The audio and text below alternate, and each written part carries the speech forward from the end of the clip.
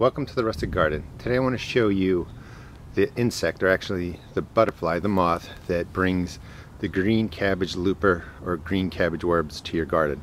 It's the white moth that flies sporadically around your yard, and if you see them, that means you have a moth that's coming to look for a place to lay the eggs of the green cabbage looper, and that's the green worm that ends up on cabbage leaves, on kales, collards, and the like. And those eggs from this white moth, and I'm going to move in so you can see it.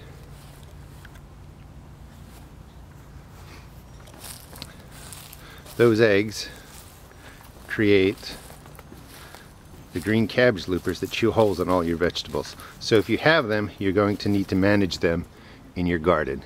If you enjoyed this video, please check out my blog at www.therusticgarden.blogspot.com. And I also have 150 YouTube garden videos. Thanks.